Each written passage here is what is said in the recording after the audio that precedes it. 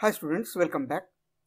Many a times in an application we require to answer such questions. What is the date after 7 days? Then we can use temporal operator in such case.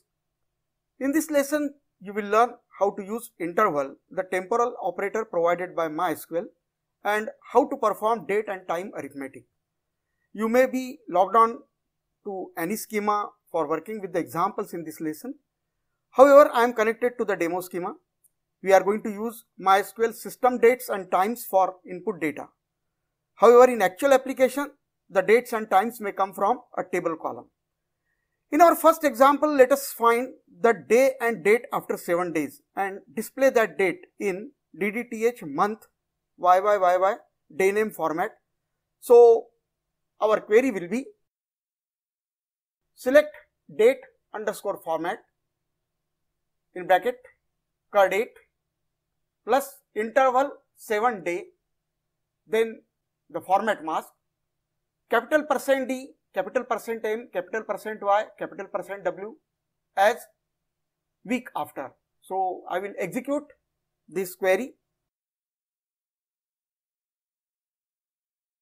and you get the date after 7 days from today, and in the output we get 8th September 2020 Tuesday.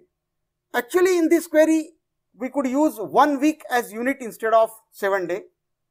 So we can change the unit. Let us try that. So I changed that 7 day to 1 week now.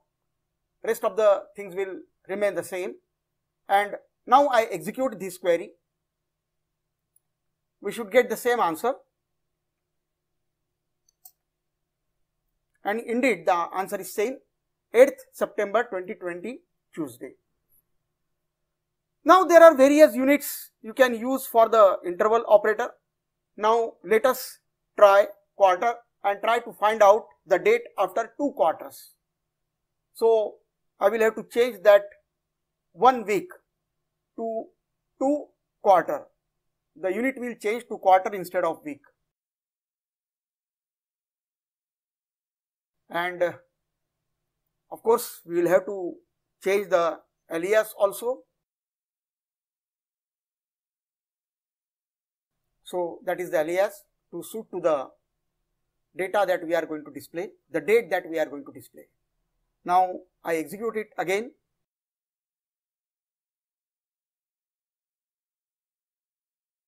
And you see it comes out to be 1st March 2021.